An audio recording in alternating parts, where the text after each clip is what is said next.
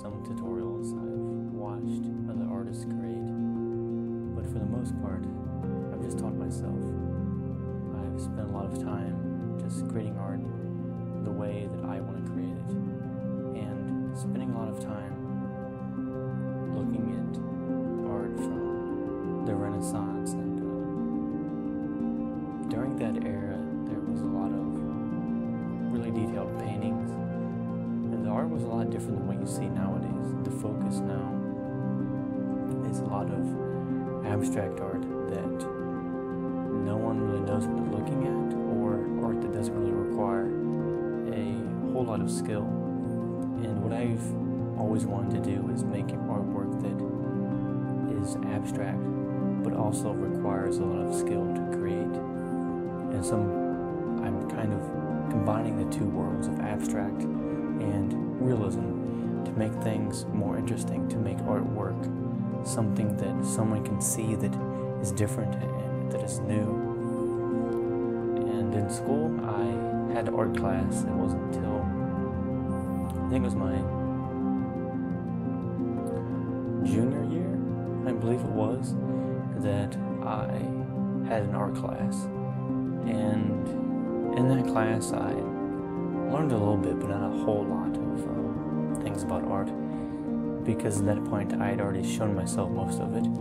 And during the art class, I would go around and help other students and help teach them. But the difficulty I had was trying to teach other people how to draw, how to draw the way that I do, because I never really sat down with anybody to teach them how to create, or how to draw, or how to make portraits. And one thing I had a really hard time explaining was how I did abstract and doodling type of art, because the way I created it was just whatever came to my mind.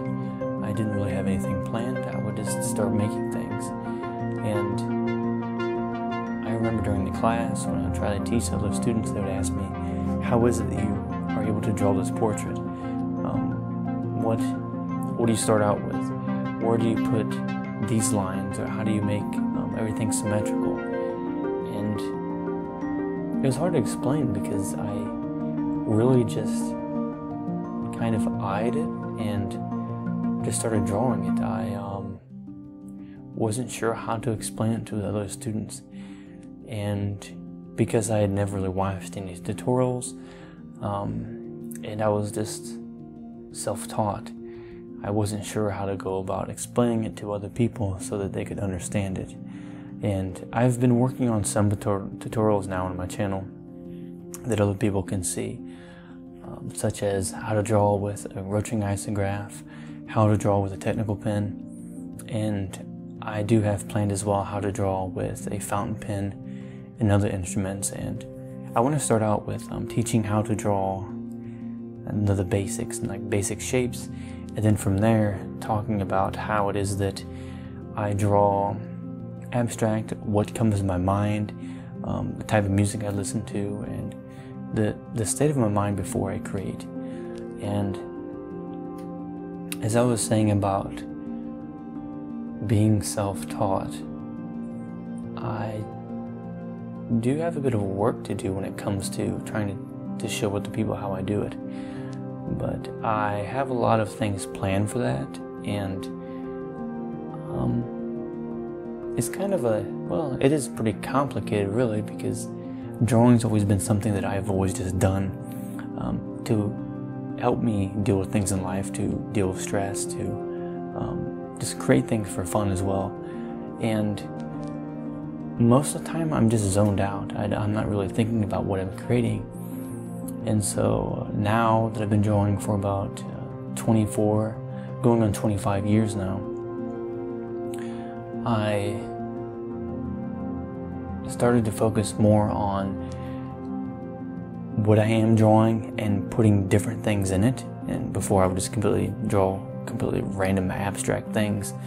And now I started adding more faces and hands and other things in the drawings. But I always enjoyed being self-taught, because after the whole journey of creating, after all the years of putting the work into it, I can look back and say that, hey, I taught myself how to do this. I taught myself how to do it through all the effort, through all the struggles in life. And I did it without having to have someone teach me.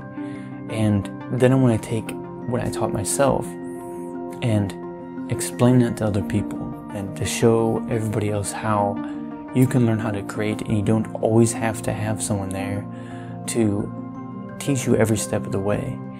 Because someone had to start in the first place.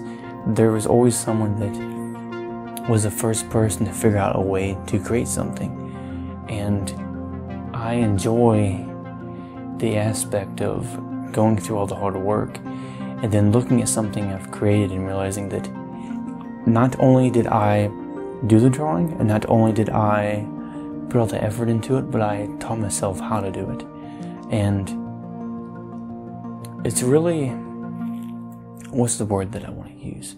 It's really something that I find as that I put all the work into it, and I feel really accomplished for doing that and overcoming everything. And I think that if I was to watch the tutorials on how to draw things, it would pretty much just be tutorials on how to draw things that are like realism and all that. As far as drawing abstract, I don't really need tutorials for that. I don't really need anybody to teach me, because it's more of a expressive thing for me. It's something that I just do to get something off my mind, or to express something that I'm thinking about or something I'm feeling. And so it just kind of comes to me naturally. It's not really something I have to put a lot of effort in. But I have fun doing it, and I know that I'm improving a little bit every step of the way, every day, every week, putting more work into it, every month, every year. And I look back a year ago and I've already improved quite a bit since then. And like when I look back, you know, a year ago, 5 years ago, 10 years ago, 20 years ago, there's been a lot of improvements, and I like that I've been able to teach myself how to create. And that doesn't mean that if you need someone to teach you how to draw that you're not an artist. It's just that for me personally, I found it more rewarding to teach myself and then see that I was able to create something like other people are drawing by doing things my own way and by creating in the way that I want to create, that I find interesting and fun and creative, rather than it being something that is just a repetition of work, that you just see something, you follow it, and then you reproduce it on a piece of paper.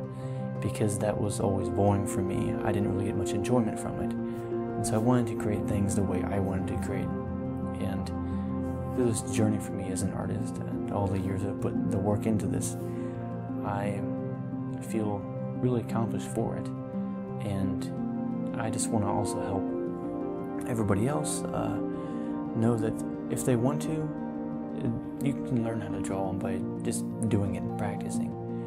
And I want to share my experiences, share the story of things that have happened in my life, and hopefully the things that I talk about, my tips on life, being an artist, my tutorials, and all of my drawings help other people.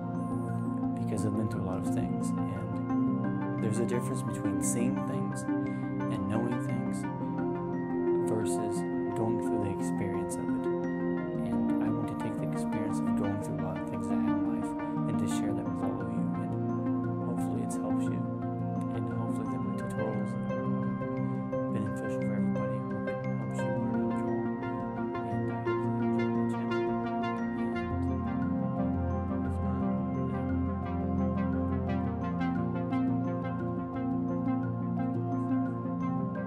but I am self-taught, and I enjoy that aspect of it and the feeling of accomplishment. And I hope that these videos help you, and hope you have a great day. Have fun creating and doing whatever it is that you do, and I'll see you in the next video. See you later.